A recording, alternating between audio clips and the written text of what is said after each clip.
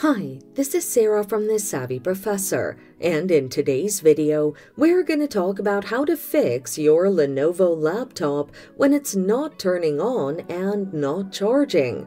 Stick around until the end of the video to learn how to do this and more. First, you can start by checking if there's any loose cable connection. Ensure that the power cable is securely connected to both the wall outlet and the laptop.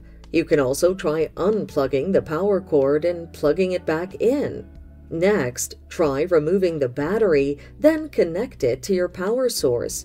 Start by turning off your PC, unplugging your charger and all other connected devices. Next, detach the laptop's battery, and then for a while, press and hold the power button to discharge all the leftover charge in the system. Finally, connect your charger and try turning it on. Check if your laptop is in sleep or hibernate mode. After enabling hibernate or sleep mode on your laptop and leaving it inactive for a long time, it can get stuck and fail to turn on later. Try pressing the power button, pressing any keyboard key, or moving the mouse to wake up the laptop.